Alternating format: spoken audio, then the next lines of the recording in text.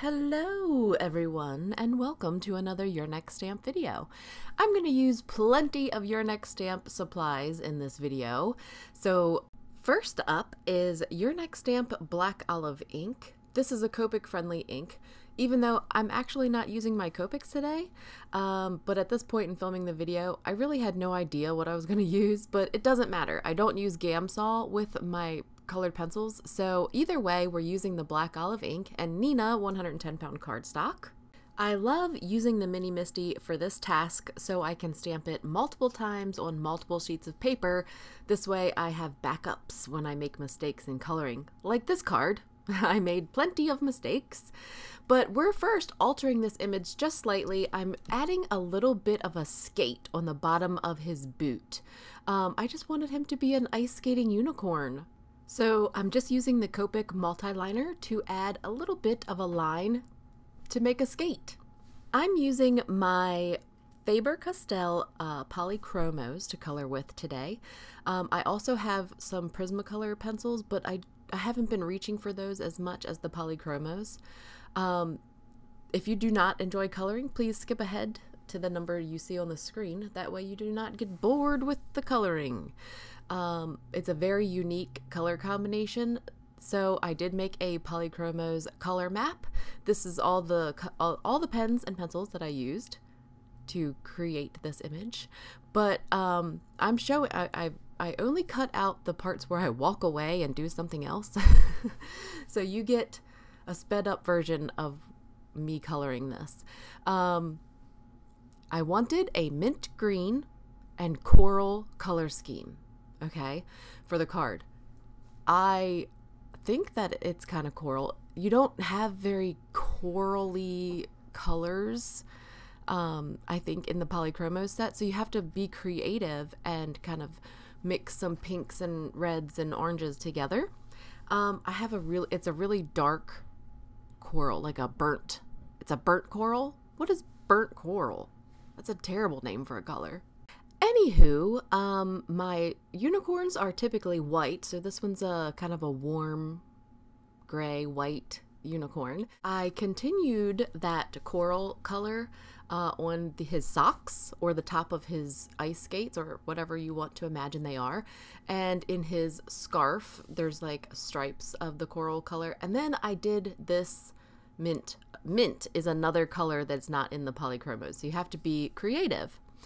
And so I tried this kind of gray-green color and like a light blue, mixing those two together to try to get a minty shade. I think it looks minty. Let me know in the comments below if you think it turns out minty. Colored pencil coloring is very time-consuming, and so this took a really long time. That's why it needs to be sped up. And you know, I can't show like really large images. Like I went to color that tree and I got overwhelmed because it's a big image and I'm coloring it with a colored pencil. Now, when I was a kid, I could knock that thing out, but now, you know, it gives me the heebie-jeebies to color that with the colored pencil. Does anyone else feel that way? Like they have to have smaller images with their colored pencils? I don't know. Copics, I'm slathering that stuff on like nobody's business. But I don't know, I get intimidated when it's a colored pencil and it's that large of a tree. So I did not end up using the tree. I'm sorry to disappoint you. Even that balloon gave me the heebie-jeebies. Okay, it's a very wide part of the image. I don't know. Maybe I'm just crazy. So I'm very selective when I use my colored pencils, depending upon how detailed the image is or how broad the image might be. Copics get more, I don't know, more coverage. So I feel like, I don't know, maybe it's a time thing. Maybe I just get annoyed with it and want to be done. I don't know. But I'm also coloring his shirt minty. Okay, so we got burnt, coral, and minty is the color combination for this. Let me know if you like it. I think it's kind of unique. I haven't done anything like that. At least I don't think. I really get all of my color combination ideas either from Pinterest. I have a color combination board on Pinterest, or just from something I've seen, like in a magazine or movie or something, is where I get the color combinations from. Pinterest is awesome for this though. Like, just even a picture that interests you could have colors that you can pull from it to create your scene on your card that you're creating. So I wasn't sure how this color combination was gonna turn out, so I needed to sort through some cardstock. No judging. And I have a lot of mint cardstock, okay? I have a lot. It's a very soothing color, okay? So here is my selection that I want to choose from, and I'm using my image and my color combination to kind of pick which one kind of matches best. I ended up pulling out Papertrey Ink's Aqua Mist and Stampin' Up's Pool Party, and Aqua Mist won. It was slightly lighter. That was it. And I mean hairs light. I have cut a panel down to 3.5 by 4 3/4, and I used the Winter Trees die by Your Next Stamp to cut out the top. It's an edge die, open edge die. These are my favorite edge dies. I'm using Distress Oxide in Stormy Sky and a Nuvo blender brush. I got a smudge, so I needed to use my Tombow Mono sand eraser to get off the smudge. I don't know how I did it, but I got a smudge. 2 of them, apparently, that I forgot about. I'm using my surface sweep by Nuvo to get off all of those extra things, but look! It's fabulous now. So I picked up these mini blender brush things, foams. I don't know. Let's try it out. It feels just like a big foam pad, but it's a little one. And this was not the right tool for this job. Okay, I had a hard time inking the edges of this, and it was probably operator error. Okay, you got to be 10% smarter than the blender brush. This ice rink is from the Skating Rink die set by Your Next Stamp, and I'm loading it and the background into the splatter box. So I broke my toe a few weeks ago, and I've learned that when you spill something and flinch, yeah, that hurts. Caught on camera. Too legit to quit. Hey.